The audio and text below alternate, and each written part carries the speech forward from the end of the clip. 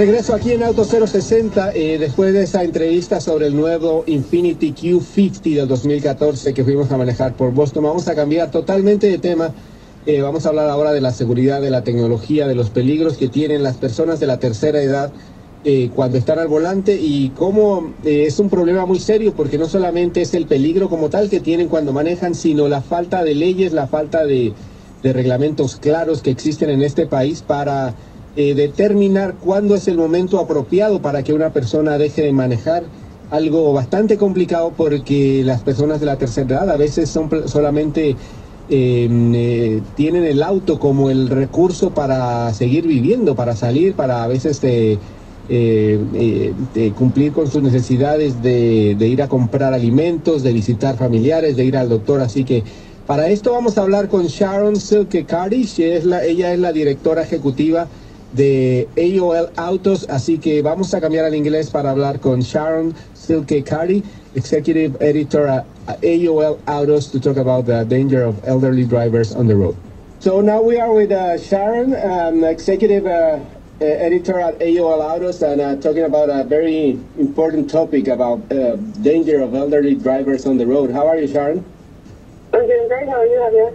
Very good, thank you. Very interesting topic, especially because not only the number of elderly drivers is increasing, but at the same time, a lot of new technologies in cars are like probably making people feeling safer on the road when we are not really. What's the news on this? Well, I mean, the number of elderly drivers is increasing dramatically. I think we're going to have. I think the statistic is that there will be. For the next 20 years, every day there'll be another 19,000 people having their birthday and becoming senior citizens. You know, for the next 20 years. I mean, there's going to be a huge increase in elderly drivers. And right now, there's no comprehensive way to figure out which people are okay on the road and which people may be like losing some of their facilities and might be a danger. You know, it's a tough issue for states to tackle because the senior citizen population is often like the most active voting population, and nobody wants to be seen as biased against older people. And clearly, not every older person is a bad driver, but sometimes it happens where people are like losing their ability and yet they're still driving, and so it's definitely a concern, and really not much is being done. Yeah, what caught my attention while I was searching for the show was a story you wrote about the 10-year anniversary of a really bad accident that happened in California where 10 people died and 63 were injured. And as you say, I mean, in this case was an 80-year-old driver, right? And it's so... Yeah, he was 86. His name was George Russell Weller, and he was driving in Santa Monica, and something happened, and he hit the accelerator instead of the brake, and he drove for 2.5 full blocks through a farmer's market. And people said that his demeanor at the time, that he was like gripping the wheel and staring straight ahead and sort of unaware of his surroundings. And he killed 10 people and seriously injured 63 others. Yeah, very, very dangerous. I think I have walked through that place where that happened in Santa Monica. There's a lot of driving events in California, so I think I've been in that scene. So you were mentioning there's not really any rules anywhere, right? And most people have to self-regulate themselves, or maybe the children of the elderly people should do it, or what's the recommendation in general for this? Yeah, in some states you have to come in like after 70 years old, when you're going to renew your license. You have to actually show up and take a vision test. And the thought is, I guess, that, you know, if you're not with it enough, that the DMV folks can then, you know, realize that because you're there, and, you know, maybe they can take some steps. But it's really, you know, it's really based on a vision test. And there's no really good screening options right now. There's no, like, one good computerized test or driving test or something that can kind of screen out for all of the issues.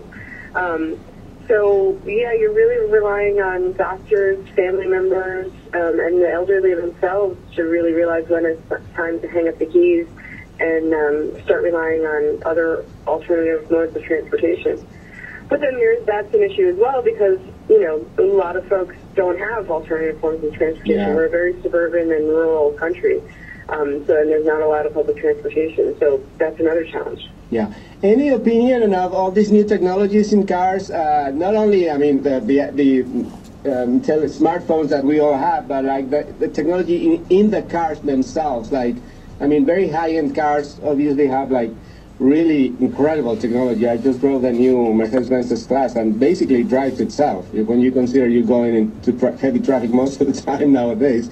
Any idea, any opinion on how this new technology is affecting this issue?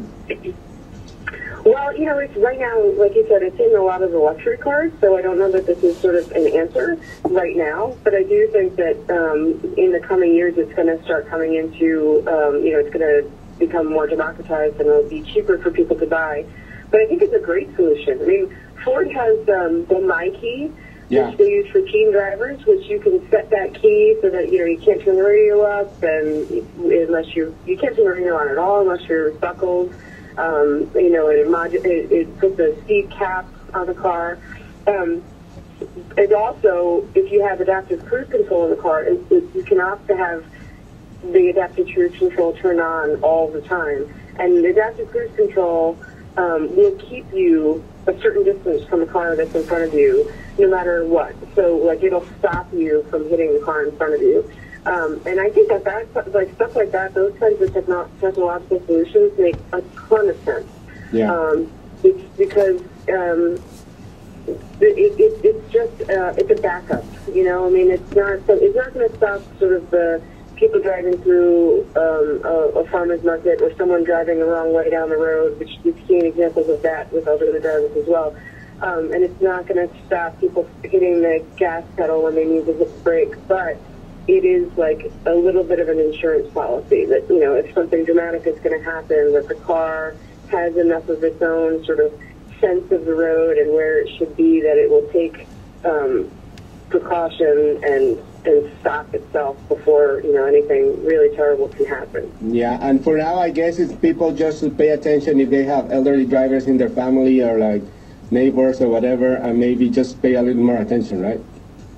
Well, yeah, I mean, one of the things to look for is your parent or, you know, the person that you're caring for, are they getting more citations? So have they started getting, like, tickets for running stop signs or running red lights or, you know, driving too slowly or driving too fast?